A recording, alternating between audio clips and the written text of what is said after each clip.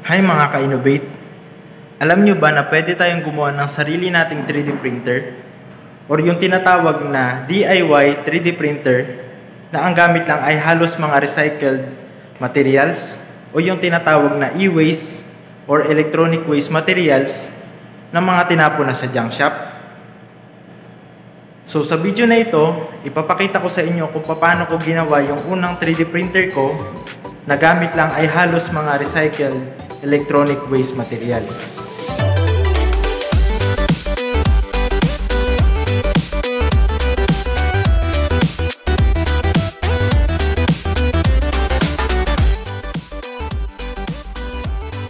Paumanhin lang po kung medyo may kalabuan yung ilan sa mga video dito. Actually, medyo matagal na itong mga documentations ko. I think 2018 pa po ito. So project po namin ito during our final year as engineering sa Fulbright College. So this is not actually a tutorial video sa paggawa ng 3D printer. But at least ay mabigyan ko po kayo ng idea kung ano-ano yung mga bahagi ng isang 3D printer. Kung paano ba ito gumagana. At possible pala na gumawa ng 3D printer from electronic scrap materials.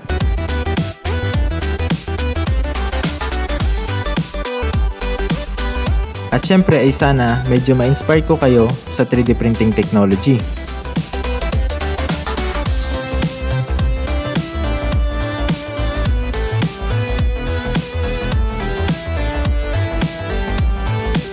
So para po sa mga hindi pa familiar, ang 3D printing po or additive manufacturing ay isang process or manufacturing technique sa pagbuo ng isang physical or 3-dimensional object sa pamamagitan ng pagdadagdag-dagdag or pagpatong-patong ng material. So usually in a layer by layer manner. Marami po tayong klase ng 3D printing technology. Siguro po ay gagawan ko na lang ng hiwalay na video na patungkol sa additive manufacturing. So for now, dito po muna tayo sa e-waste 3D printer na ginawa ko, which is FDM or Fused Deposition Modeling 3D printer. So under po ito ng Material Extrusion Types of Additive Manufacturing Process. Bale, paano ba ito gumagana? So ang 3D printer po kasi must move in a 3-dimensional space para makapag-create ng 3D objects. Ang FDM 3D printer, which is the material is deposited while the print head or hot end is drawing the 2D cross-sectional of each layer of the object. The print head then moves upwards to deposit the next layer of extruded material on top of the previous one. This process is repeated until, layer by layer, the desired 3D object is obtained. So bali, nagsimula po ako sa pagre-research sa internet at paghahanap ng mga available na materyales locally, like mga stepper motors na nakuha ko sa junk shop, galing sa mga sirang xerox machine, at mga gamit ng aluminum tube for the frame ng machine, at drawer slider para sa magiging linear motion guide system ng bawat axis ng 3D printer. So yung 3D printer po ay binubuo ng tatlong axis, which are X, Y, and Z. And meron po itong extruder. So yung X and Y axis po, yung responsible sa pagdrawing ng 2D cross-sectional ng bawat layer ng object. At yung Z axis naman ang responsible for moving layers.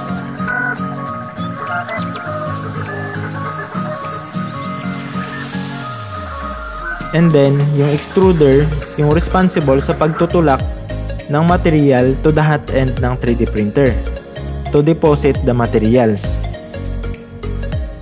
So, I started the design based doon sa mga nakalap kong piyesa. Core XY kinematics yung design ng 3D printer ko, which is controlled ng dalawang motors, yung both X and Y axis. And then, separated naman yung Z. So, after the design, sinimulan ko na pong buuhin yung frame ng machine using aluminum tubes, angle brackets, bolts, nuts, at drawer slider naman para sa mga linear rails ng X, Y, and Z axis ng machine.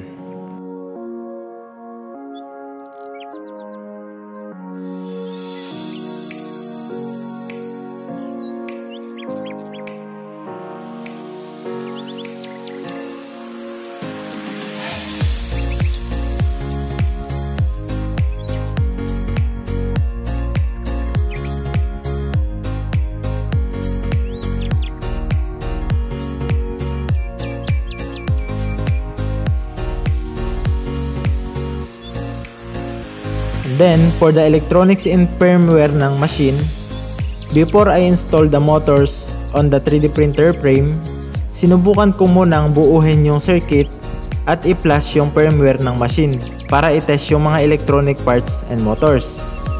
So for reference, ito po yung schematic diagram ng 3D printer. I use RAMs 1.4 and Arduino Mega for the main board ng machine. A4988 naman para sa mga stepper motors driver, and 20x4 LCD with rotary encoder and SD card module para sa magiging machine controller. And I use the old 12 volts power supply ng aming computer for powering the machine. And Marlin firmware naman po ang ginamit ko sa aking machine. So first, I assembled the circuit and configured the Marlin firmware based sa magiging specification ng machine na gagawin ko.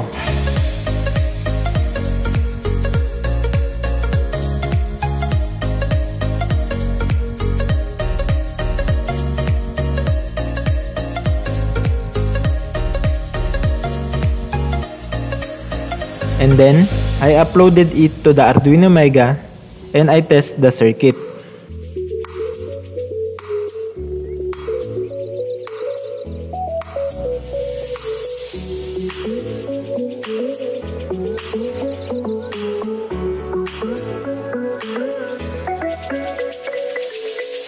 After I tested the circuit and motors, and nakita ko namang working at walang naging kahit anong problema, I started to install all the motors sa bawat axis ng machine.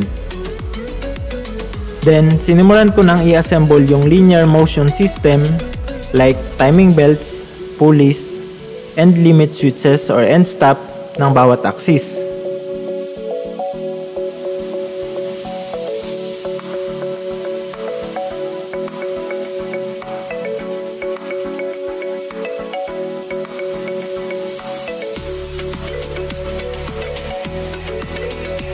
And also yung lead screw ng Z-axis at iba pang mga parts ng machine.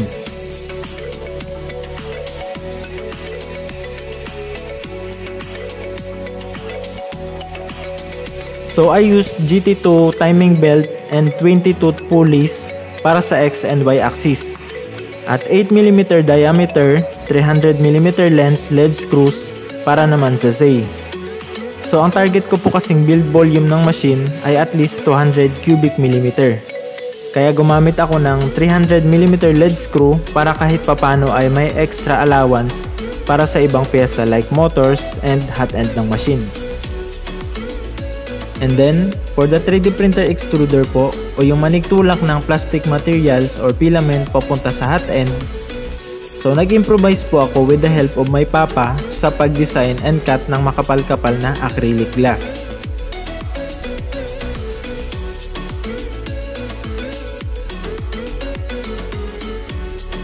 I used E3D V6 Hotend clone with 0.4mm brass nozzle na nabili ko online. So para sa magiging pinaka-toolhead ng machine. So after ng maraming testing, calibration, wiring management, adjustment of belt tension, so finally po ay nag-print na po yung machine. So ito po yung first actual print ng aking machine.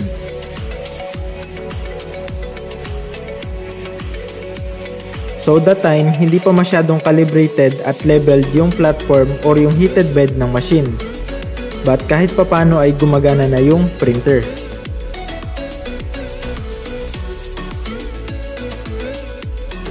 Then, after many weeks of calibration, I started to replace and upgrade some parts of the machine.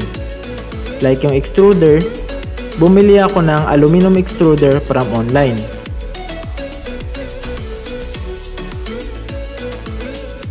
I also 3D printed the LCD controller mount and case.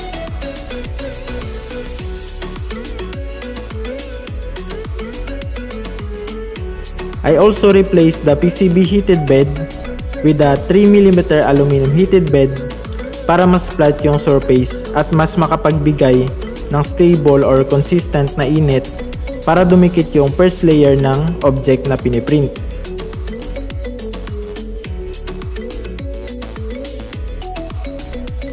I also modified some language ng controller. So ginawa kong Tagalog yung ilan sa mga command sa user interface ng machine. And gumawa din ako ng filament storage ko para maiwasang ma-expose sa air moisture yung filament. And yun po, I maximized the use of this machine. I made a lot of things with my first 3D printer that was made from scrap materials, like keychains,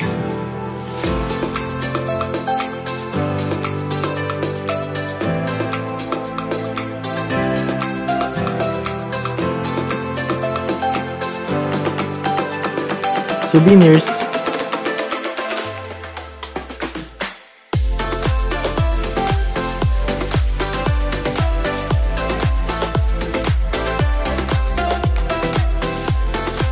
mga project parts,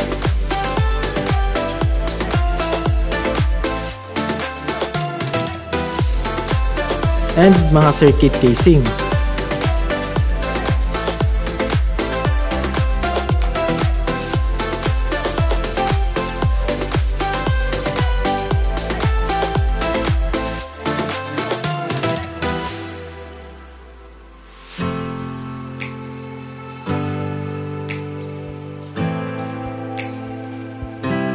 This machine also helps me to build another machine, like yung CNC plotter ko, which is also project ko with the same year in my college.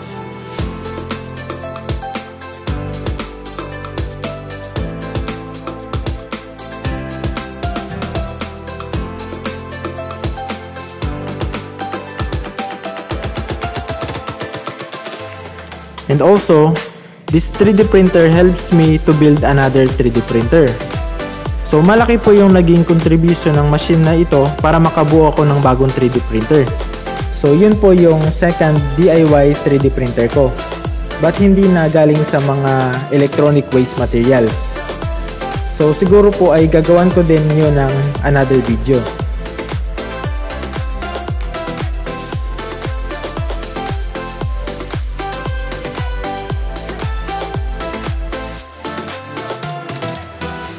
So yun lang po. I hope nag-enjoy kayo kahit na medyo malabo yung video, nagka-idea kayo, na-inspired at maraming natutunan. Ako po sa sarili ko ay napakarami ko pong natutunan during the time na ginagawa ko itong machine na ito. In fields of electronics, mechanical, electrical, and programming po. At nakakatawang panoorin po pag nakita mo nang gumagana or nagpiprint na yung machine.